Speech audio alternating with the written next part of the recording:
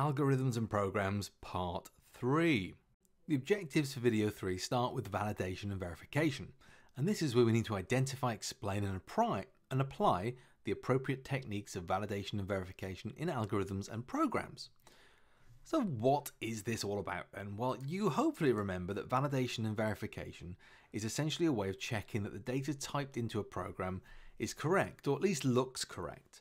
Validation is making sure the data is valid, it looks sensible, and verification is making sure the data is actually correct. So data can be valid without being correct, without being verified properly. So let's have some examples of them. The validation are in blue and the verification are in red. Validation are things like presence check, where we check that there is actually data being typed in. A length check, how many characters are in there. A range check, if it's between two numbers or two values. A lookup check, if there's a list of options that it could be.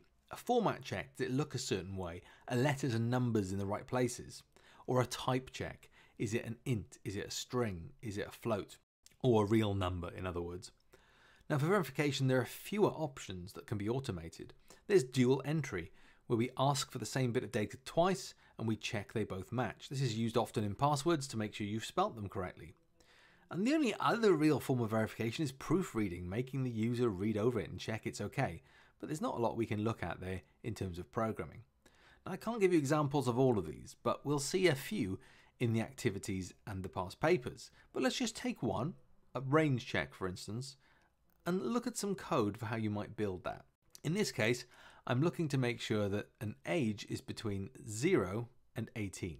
So we're taking in the index value and we're using a while loop to say, well, if the index value is less than 0 or it's greater than 18, then they're incorrect values. So if that's the case, we'll print the error and input the index again, get the user to type in a number, and we'll keep looping there until they finish that data, they get the correct age in there, and we can exit it. You see that the power of a validation check because we don't let the user continue and put useless data in our system unless that first step is okay. The second objective here is logical operations in algorithms and programs. We need to identify, use and explain logical operators in algorithms and programs, including NAND and NOR. Now I've talked about NAND and NOR in the logical operations section. Go back and have a look at those if you want a bit more detail on them.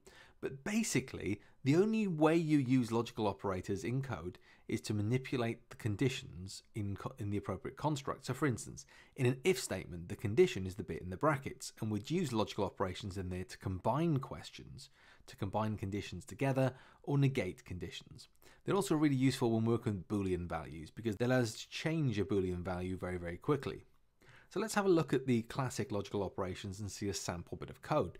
Our not operation, you remember this inverts the Boolean output, gives you the opposite. You might have that as if not valid data. And if valid data is a Boolean value, then we get if it's not turned on, if it's not a 1 or a true value. In other words, if it's false. And it's just a nice quick way of saying that. And then requires both values to be true, and we just join up the conditions of an and. So if the value is valid and it is text, then we can move on. Or requires either of them to be true, or both of them could be true. If is text or is number is true in this case, or both of them are true, it'll move into the if statement. XOR or exclusive OR could be done this way, and this is where only one of the values must be true. So is text or is number must be true, not both. You could use XOR if your programming language supports it. If your language doesn't support XOR as a standard, it's a bit more complicated to do an exclusive OR, and it's a combination of ORs and ANDs. It's if is text is on and is number is not on, or is text not on and is number is on. A bit more complicated to build that with just ands and ors, but it is possible. NAND, one of our new logical operators, is not and, so it can be constructed with just a NAND container, or in this case, we put not and we put the and in brackets. So in this case, if not, is valid and is text at the same time. Our final new logical operator, NOR, not OR, can be constructed in exactly the same way. We want to use NOR if NOR is available to us, but if it's not, then brackets for the OR statement. Traversal of data structures then, well, this is reasonably a large section on its own. You need to be able to read and write algorithms that allow you to move through different data structures. Now, one of our units is all about data structures, and there are many of them to choose from. You've got 1, 2, and 3D arrays, stacks, queues, linked lists, and binary trees. I'm going to take all of those ones in grey, and just say go and look at 3.1 data structures for more information on those. They're covered in a lot more detail there than I'll be able to put into it in this section. But the examples I want to give you are of 1, 2 and 3D arrays in this unit. Go and have a look at 3.1 data structures if you want a bit more on those others.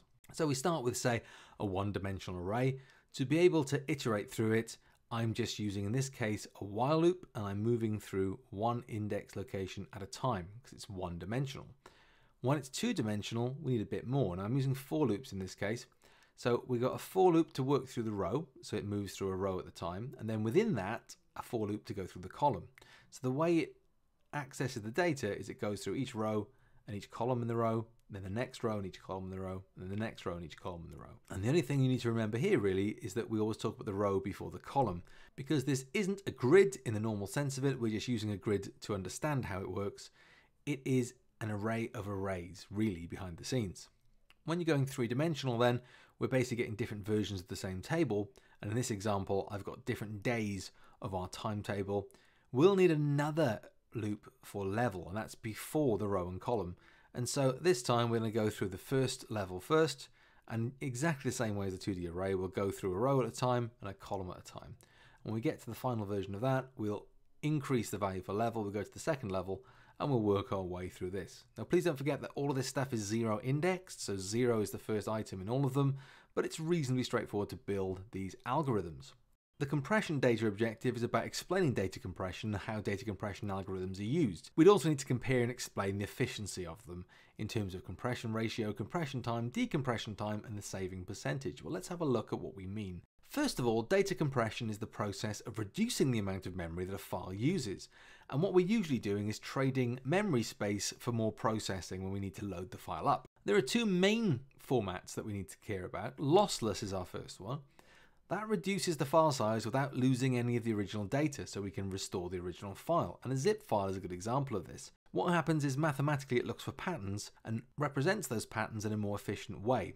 The only way to load the original file is to unzip or uncompress the file in this case to see it. Lossy files are a little bit different.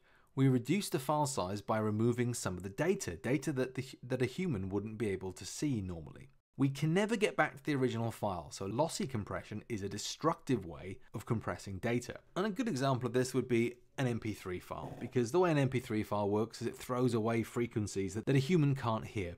And it does this to make sure that we can reduce the file size and store only the things that we can actually hear. To a human, an MP3 file is imperceptibly different to the original uncompressed WAV file. To a dog, who'd be able to hear more frequencies, I imagine they sound very, very different. What factors do we use when comparing them then? Well, we start with the compression ratio, which is the size of the compressed file divided by the original size, and that tells us the ratio of compression. Compressed time then is how long it takes to process that file into its compressed state, and then equally decompression time, how long it takes us to decompress the file each time we want to see it. Finally, our saving percentage, the percentage smaller that the compressed file is than the original.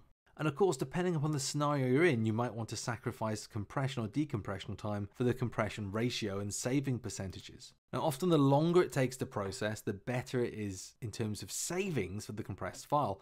So it is very context dependent. And you need to think very carefully about how that question was worded before attempting to answer it.